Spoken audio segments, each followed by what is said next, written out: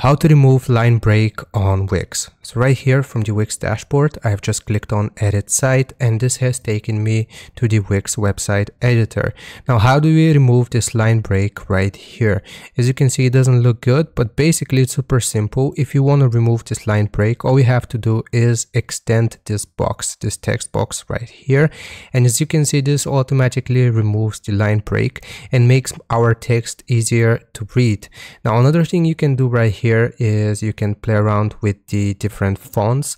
So for example, if I increase the font, if I highlight the entire text and I increase the font, as you can see, it doesn't look good. But if I decrease it, it also changes the line break right here for the text itself. And also, let's say you want to add a custom line break to your Wix text. All you have to do is press enter at the end of your sentence. And as you can see, okay, that wasn't a good example, but if I press enter right here, then as you can see, it adds a line break to my Wix text or text on Wix. So I hope this helps you out. Leave a like and sub, and I'll see you next time.